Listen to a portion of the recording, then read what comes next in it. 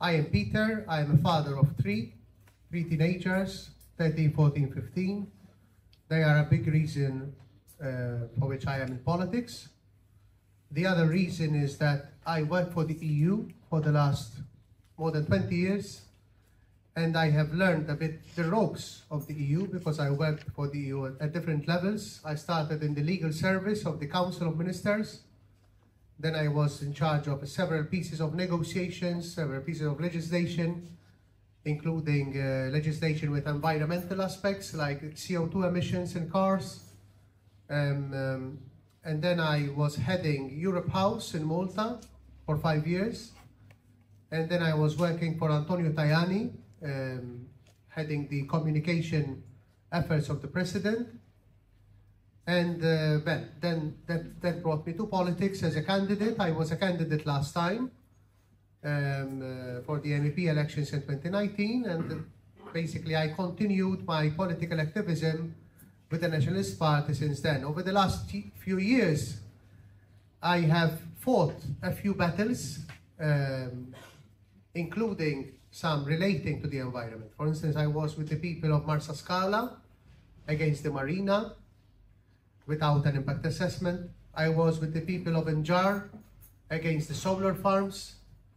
I was, with all of us in this very, very sorry state of our seas, with raw sewage or less than treated sewage being pumped into the sea every day. And in fact, the European Commission has brought Malta in front of the European Court of Justice on this case.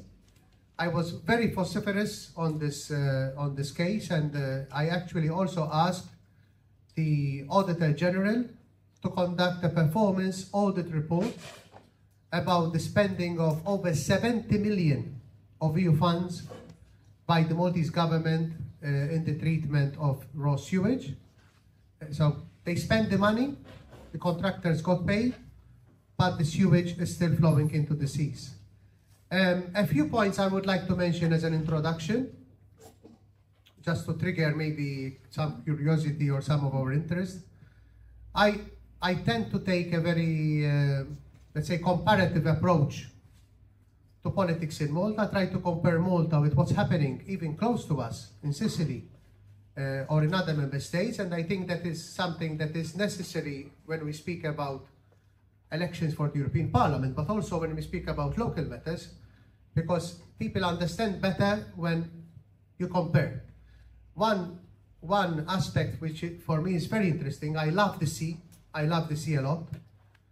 And to me, it's so sad to see the state of our seas in Malta, the state of our biodiversity in Malta. I happen to come from a family of fishermen. My father was a passionate fisherman.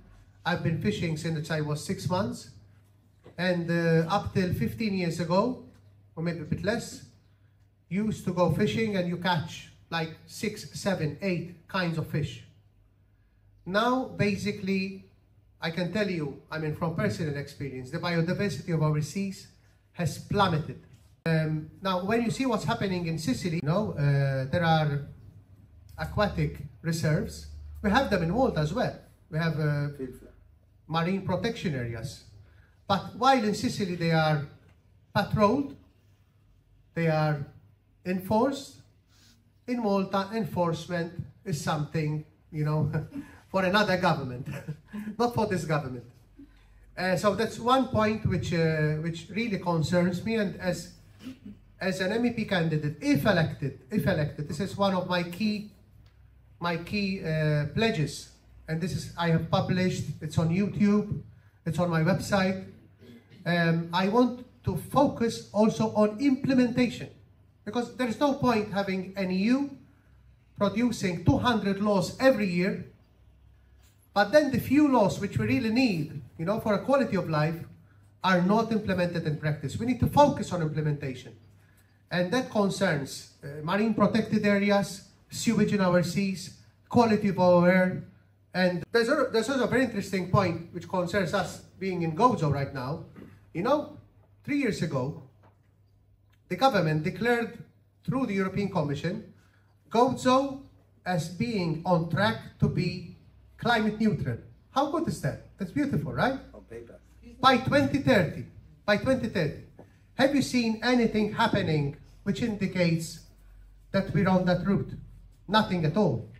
So we're really good at, making the headlines, but then we're really awful at actually implementing anything. We have Nikolaus, which is polluting 13 times more than the vehicles it carries. We have ODZ being raped day in, day out. Also with sheep farms. I'm a huge supporter of Maltese product, of Maltese produce. I'm a huge supporter of that. But when I speak to the farmers, they are having a really hard time. And then you have developers, you have business people developing sheep farms on virgin land.